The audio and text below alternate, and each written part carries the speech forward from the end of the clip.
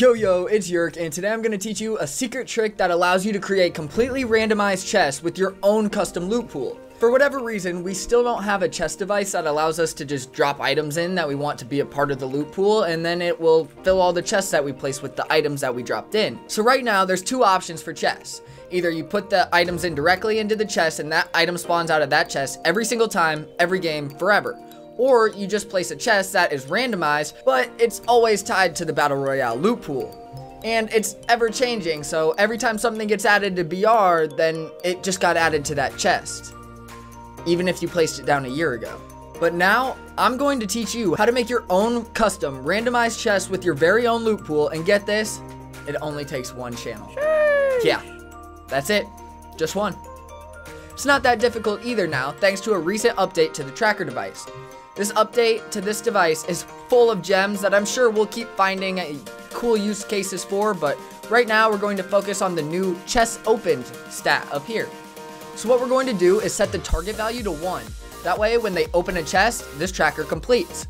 Then we need to stop it from completing itself after the first chest, so we're going to set when target is reached, do nothing. Then we need to increase the target value after they open the chest. So we're going to set increase target value when receiving from channel 1.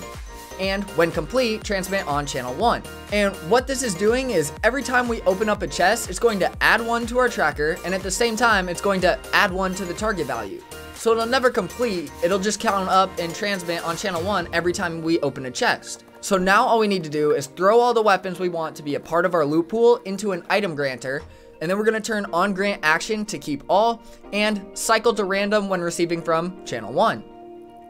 Then you can just go into your creative menu, click consumables, and what we're going to do is just add some shotgun ammo to a chest, just like this. Then click on the chest tab and place that bad boy down. Then you can copy and paste this chest all over your map wherever you want, and every player who opens a chest will be granted an item from your custom loot pool. And what's cool is once they have a full inventory, the items will kind of just flop out onto the ground and it looks like it came out of the chest. How cool is that? But with my luck, Epic will add a new chest loot pool device next week and make this whole video completely irrelevant.